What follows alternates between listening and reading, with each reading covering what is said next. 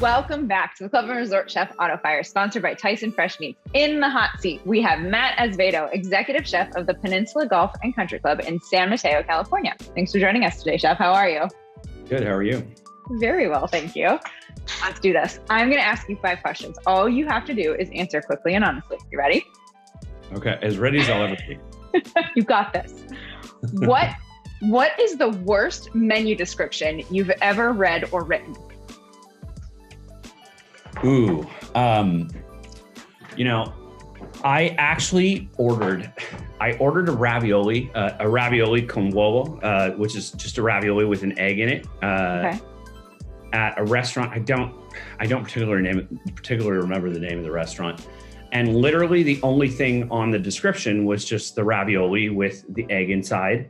And it came with like 17 different items on the pasta that none of which I'm particularly fond of. So, You're like, someone needs an editor. Totally, yeah. Somebody at least needed to look this over and compare it. Did we have a lineup before service today? Yeah, that one. That I rarely ever send food back because I know how heartbreaking that is for a chef. But that one, I just couldn't. I couldn't let that go. No. Yeah. What is your most embarrassing moment in the kitchen? When I was probably, I don't know, 25 or 26, I was young. We had emptied the fryer, and for some reason, with all the technology we've come up with, there's no way to just filter fryer grease directly out of a fryer into a grease trap. You actually have to physically remove the grease and put it in a grease trap. And usually we just fill up pots with old oil. And I was carrying one of those pots on a cart, and it slipped off the cart. And it was probably like 8 to 10 gallons of dirty, greasy fryer oil that I spilled all over the kitchen.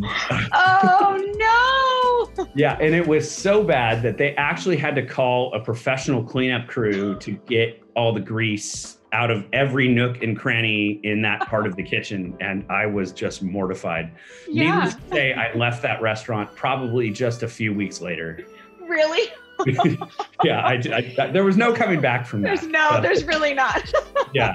So now I bet you're very careful when emptying the fryer oil. I'm sorry? I bet you're very careful now emptying the fryer oil. We have experts that do that now, but our kitchen porters are pretty skilled at that now. But the only saving grace for me in that moment was that it didn't seem as though anybody was seriously injured from slipping on the oil. So good. Take wins where we can get them. What not so obvious ingredient do you always have on hand? Seasonally, it kind of depends. I in the spring, I prefer to actually switch out regular garlic with green garlic. We use a ton of green garlic, and that comes from my Chez Panisse days. I fell in love with it then, and have always been in love with it. And then in the fall, I use a lot of it's a really obscure ingredient, but we do a lot of like roasted squash, roasted hard squashes, like winter squashes. Mm-hmm. And I really love the way that pumpkin seed oil enhances the flavor of roasted squash. So in the winter, in the spring, a lot of green garlic, and then in the fall, a lot of pumpkin seed oil. Oh, good answers. What is the weirdest gift you've ever been given? Ooh. The weirdest gift I've ever been given. I think back to, maybe it's not so weird, but I think back to when I was a kid. My mom has a sister who is a notorious, terrible gift giver. And you would think that somebody would take the hint over here. And I'll never forget when I was probably like in my early teens.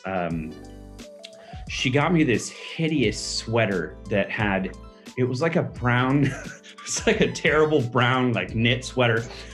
and crocheted, embroidered on the front was like, full chest, full length of the torso.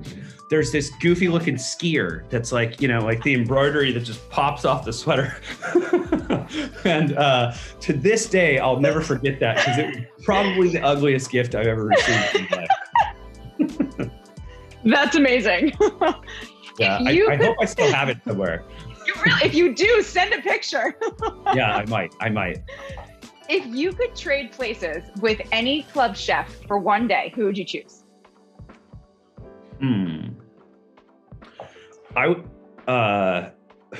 That's a tough one. I think Simon Lewis at Shady Canyon Club down in Orange County has a pretty sweet gig. I wouldn't mind having his job for a day or two. And then Chef Ed Leonard has that huge property down in Florida, and I think it would be a great adventure. He actually left there. He's now up in New England. He did, yes. So he's now in New England. I didn't know that he left, but it's pretty recent. Okay, yeah, that sounds like a really challenging but really fun gig as well. Yes, Polo is massive. Yeah, there's also a club here in San Francisco called the Pacific Union Club, and it's a city club, and it has a really great reputation for doing really high-end food, and that would also be a great opportunity. Nice, very cool. Well, thank you so much for your time today, Chef. That's it. 5 questions, easy. 5 questions, easy.